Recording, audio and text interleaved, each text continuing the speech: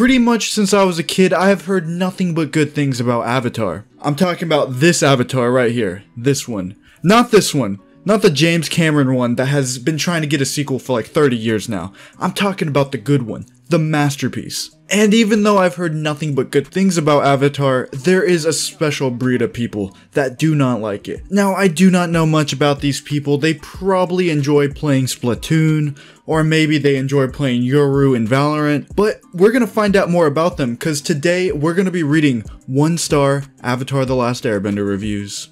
I'm not sure what all the hype is about. It seems to mimic / try hard at Japanese style animation, which makes it look like a cheap knockoff. There isn't any depth or emotion at all. It's rather shallow and bleak. The voices are way too white sounding, and you can hear the script being read, which totally sucks. I'll stick with the real Japanese anime and subtitles. How did 29 people find this helpful? How?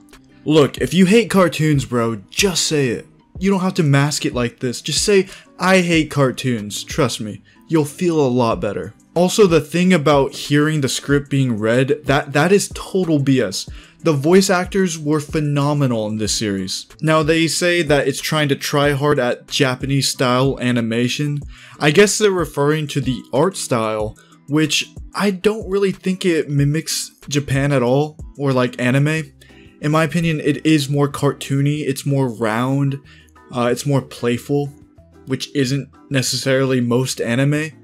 Like, trust me, I love anime as much as anybody else. I've seen a lot of anime, but I think Avatar is mainly like an homage to Asian culture. It's not trying to steal anything or really be anything that it's not. Avatar The Last Airbender is one of the most overrated shows ever. It basically copies Star Wars. Darth Vader on the main antagonist being a moody teenager with major family issues. Okay, I mean, I guess this guy just can't enjoy fiction because I feel like 90% of fiction has characters like this.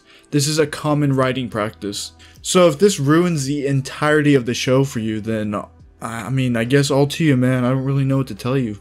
Avatar The Last Airbender is a series based solely around the crude appropriations of cultures throughout the world, for which have been combined, generalized, and at certain points disregarded in order to create a clearly Western TV show meant to emulate the times for which now any TV show would be considered antiquated. Why does this TV series get so much special treatment?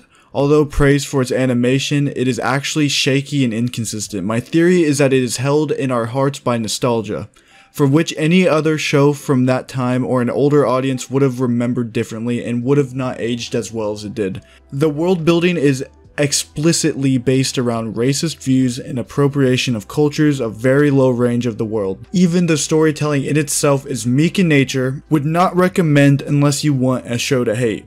Now, the whole culture appropriation thing, I don't really think these people know what they're talking about. They see a cartoon that was probably written by white people and that was made in the United States, and they think, wow, there's Asian characters in the show. Wait a minute. Asian characters? White people? Has to be cultural appropriation, right? No, it doesn't. It really doesn't. Trust me. Believe me, it really doesn't. The writers clearly paid their respect. And all of the martial arts shown in this show are based off of real Asian martial arts. Now, I really don't want to go too deep into this, but it's clear to me that Avatar is a good example of cultural appreciation. And as for nostalgia being a big factor in why this show is so loved, yeah, it's a small factor, but no, it still holds up to today. I recently just showed someone Avatar for the first time, and she loved it. She thought it was a great series, probably one of the best she's seen, and she never watched Avatar as a kid. This was all new to her. I have tried reading this review like 4 times. It is worded so weirdly, it is so difficult to get through. I just want to point out that he was mad that the Avatar state was activated by him getting poked in the back by a effing stone. I mean, it was a little more than him getting poked in the back by a stone. It's a little bit more. He's complaining that bending is weird because you just move your arm all weirdly, and that the ending was anticlimactic because Aang went the Avatar state for 5 minutes and won. I mean, you can call that anticlimactic, but it's really not. Aang was going through this resolve of not wanting to kill the Fire Lord. He was calling all of his past lives, and they were all telling him to kill the Fire Lord. All of them. And he ended up finding a solution on his own that he could defeat the Fire Lord, stop the war, and not have to take a life. To me, that is not anticlimactic. That is the perfect ending for a story like that. This is the cringiest show I think I've ever watched, and every 2 seconds they're complimenting each other.